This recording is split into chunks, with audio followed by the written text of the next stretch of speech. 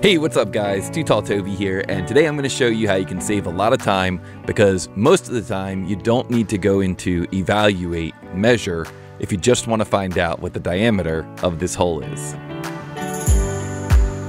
Ow! So this is one of these tricks that it's really simple to learn, and you can just save a ton of time, get a ton of value out of learning this trick. And basically the trick is just pay attention to the lower area of your screen. It's called the status bar in SOLIDWORKS.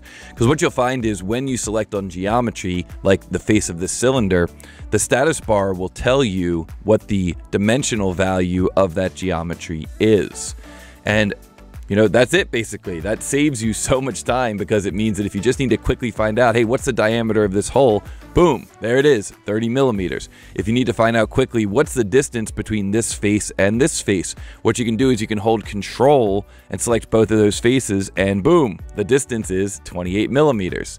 And you could maybe work with faces that have angles, like, you know, are these two faces parallel? They are parallel because I got a nominal distance between those faces, as opposed to this face and this face, which are at an angle. So now I know which two faces are parallel, which two faces are not parallel. That can save you a lot of time, especially when you're working with parts that have draft. And you can even find out things like, what's the distance between this surface and this surface axially? So if I pick those two cylindrical surfaces, I can see down here, what's the distance between those two? It's 125 millimeters. So that's it for that quick tip. It's one of these things where you can learn it really quickly, but it can give you a ton of value, because now it's really only once in a while that you have to go into the evaluate measure command. Most of the measurements that you need, you can just reap right from that status bar shortcut. If you enjoyed that, if you start using that a lot, if it gives you a lot of value, feel free to go down into the YouTube Super Thanks functionality, where you can use a credit card to send me a couple of bucks, like a tip, kind of like the way you might tip a waiter if they do a good job. You can say, hey Toby, this brought me a ton of value. Here's some value back to you as a thank you.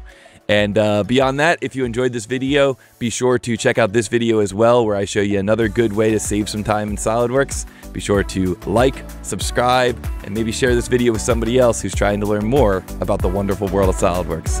And I'll see everybody in the next video.